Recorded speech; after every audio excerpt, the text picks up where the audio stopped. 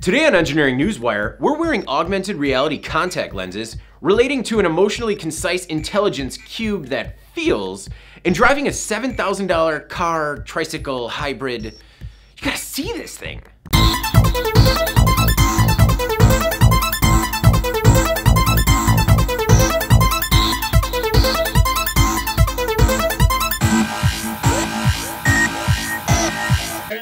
In science fiction, artificial intelligence has been traditionally represented with humanoid robots or odd, almost omniscient glowing devices, usually relegated to the wall. This is closer to the latter. EmoSpark is an Android-powered cube that has what the creators define as an emotionally concise intelligence.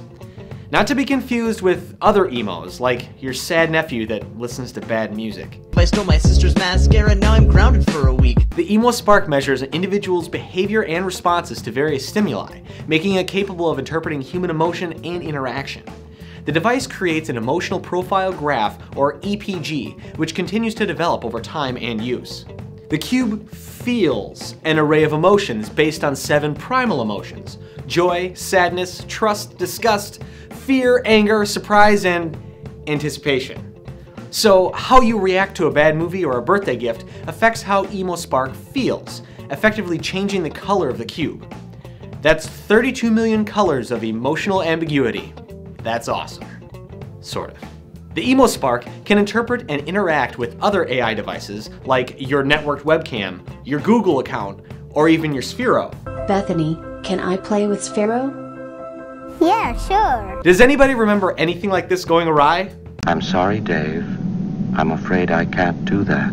Anybody? You are making a mistake. My logic is undeniable. Whew, I prefer my robots without emotions. I know now why you cry. Yeah. Auto startup Elio Motors is making waves at CES 2014. What? Cars don't make waves. Automotive startup Elio Motors is turning heads at CES 2014. The company's petite 8-gallon automobile gets 84 miles per gallon, and according to the company, it's only gonna cost $6,800. Somehow this 2-seater exudes more muscle than the smart car and is more socially acceptable than the Spider trike.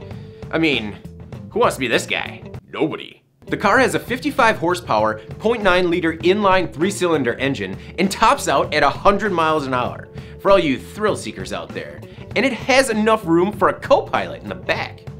The company will manufacture the 3-wheelers in the former GM Shreveport assembly and stamping plant in Louisiana, bringing at least 1,500 jobs back to the community.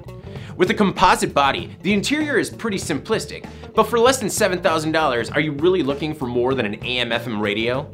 At least it has power windows, but I think that was more to save space by dropping the handle. And it's cozy in there, particularly with the backseat trunk area compartment. Going to be great for a good bonding weekend though.